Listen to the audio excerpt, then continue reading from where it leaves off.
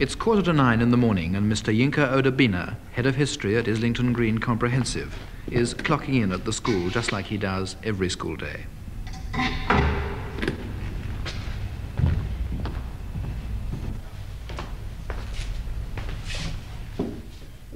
His first class today ought to be 5 history, but they're not here, and they're not likely to be, because the school is on strike. 43 of the staff who are members of the striking N.U.T are at home.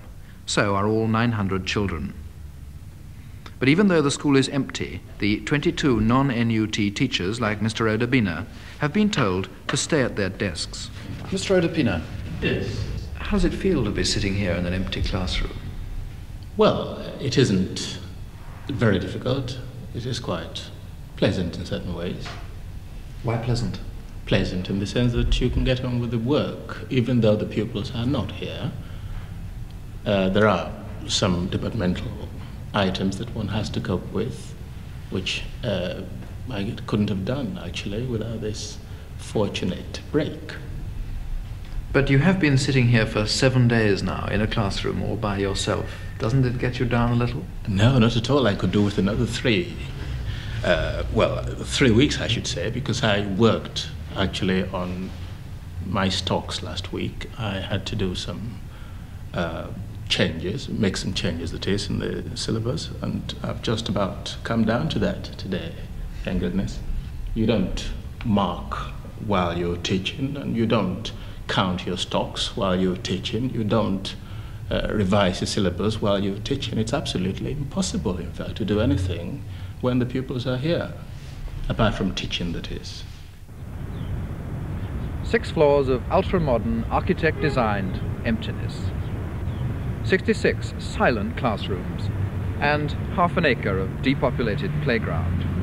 And every 40 minutes, when it's time for the classes, who aren't actually here, to change over, the tannoy system still sounds. And that's the signal for the teachers with no classes to teach to prepare their next lesson for no one. It's a solitary business. For 7 days now, Miss Stocker, needlework, has been the only living soul on the whole of the 3rd floor. Some of the staff, particularly in the technical block, find their colleagues' strike gives them a welcome chance to catch up and work out new projects. But for others, the day can be less full. You get up to date on your paperwork, and then what is there to work on? For the physical education teacher, there's only really himself. You're using some of the time to keep fit, I see. Yes, well, I'm trying to keep in touch with the way the fitness of the pupils in the lessons. Got to be fairly fit to keep up with them. How are you finding the strike? Leaves the school very empty, but it gives us time to catch up with a lot of work that would be focused into our own time or left for future. Doesn't it seem a bit ridiculous that there should be teachers with no classes to teach? Well, not really. The point of the strike was to keep the school closed, and if 30 teachers can do that, it's no really need to get the rest out. You know? But the idea of a teacher in front of an empty class is a bit ludicrous, isn't it? Well, it's not really an empty class if there are no classes there. We do administrative work. Do you feel at all strange bouncing alone in your own gymnasium? Well, yeah, a certain amount. You got to work. The driving force behind the sleeping school is the acting head, Mrs. Pye. And to help her keep things moving, there's the acting deputy head, Mr. Heaven. How do you two personally feel as head teachers with no pupils? Well, I can say that normally, of course, I do quite a lot of paperwork and quite a lot of administration, and now I'm able to do the paperwork in peace without constant interruption from the children. But this, of course, is what the school's about. Do you not feel slightly strange about administering a school which is running this? Oh, of course one feels strange about it. I mean, it's quite different. The school normally is bustling and lively, and one has the children about, and one has a full staff, and of course, naturally, one feels a little, shall I say, uneasy because the building is half empty, well, completely empty apart from the members of staff in. One always misses children, and we are, of course, in the position that we don't have any at all at the moment. We are uneasy, but of course we've got plenty to do. I don't think anybody's been wasting his or her time. The way that the school has gone on just as normal is rather uncanny. I mean, even the signal for changing classes is still working. Why is that? Well, we must in fact admit that this is really a technical thing. We keep the pips running because when we turn them off, they do in fact tend to go wrong when we re-put them on. The main thing is, of course, that they are very useful to the staff, but I must say this isn't the main reason for keeping them on. It is the purely technical reason. On the other hand, they do give the staff a chance to gauge the time of day, which is very difficult with no children about.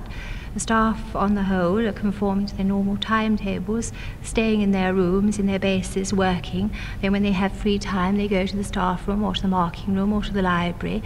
And on the whole, they do in fact conform to the times which are marked out, of course, by the PIP system. Now, why do they follow their normal routine so closely? What's the point of a teacher staying in his own empty classroom? Well, we felt ourselves that to start with it would be much more satisfactory for staff to have the normal routine as far as possible.